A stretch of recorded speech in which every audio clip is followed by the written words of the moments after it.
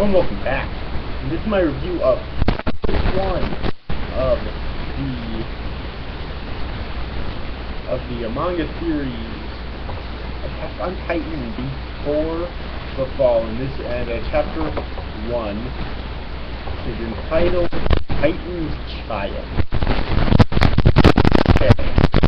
Yes, the Titan's Child. Oh boy, I really don't know what to think about this chapter. We didn't get a whole lot, although the end of the chapter here is definitely the best part. I'll explain why. So apparently this is 70 years before the series, before the original series. Even though this is I thought this was supposed to be 100 years before the start of the original series. It's supposed to be before the attack over a century ago. You know, before the wall fell. Isn't that why it's back then? Isn't that why it's called Before the Fall? Either that or maybe like before the initial fall of humanity, like before the Titans showed up. That would have been fun. I hope that happened now. Oh my god. But anyway, apparently it could be up to that.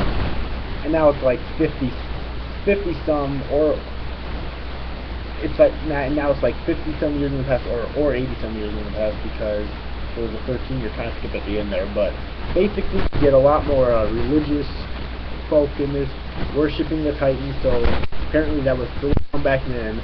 And this one Survey Corps member's wife was apparently leading these people. I don't know if she was truly believing what they were believing, or if she was just in some sort of a trance or something, because they did bring that up. Maybe she was in a trance.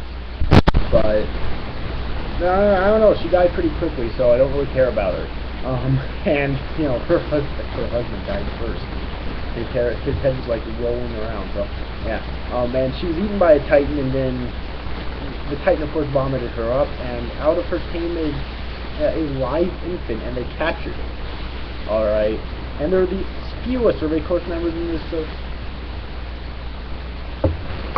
this chapter, and it makes me wonder if they're going to be in the next chapter as they did fucking usually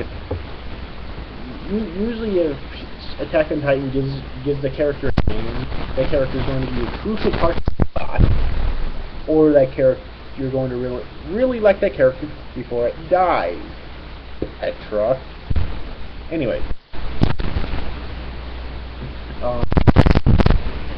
though, it makes me wonder, but whatever. And of course, the end of this chapter, which was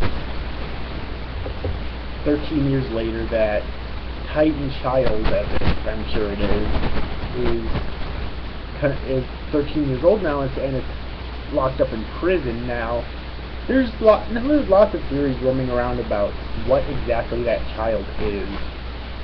I don't exactly have any myself, because like I really don't know. I mean, like maybe that child has Titan DNA, or Titan has like Titan DNA or something. Yeah, because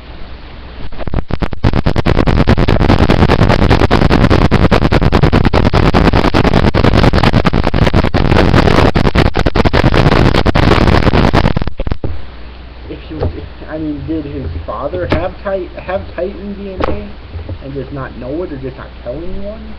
And so when he impregnated his wife, then his son had Titan DNA? I don't know. I have a theory now.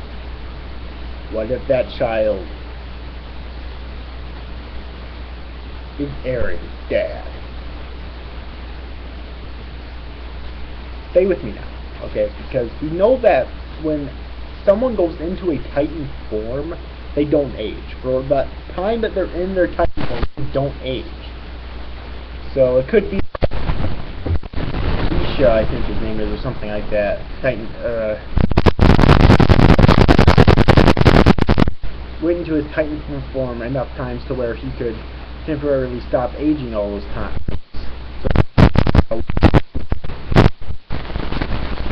And then, like, and then he eventually met Carla, Aaron's mother, and made Aaron, and that's why he's able to turn people into titans. I think it's a viable theory. So, that would be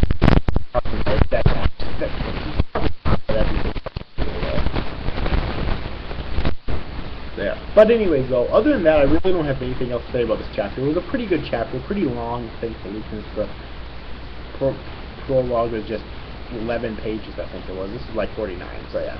Pretty long chapter, really good too.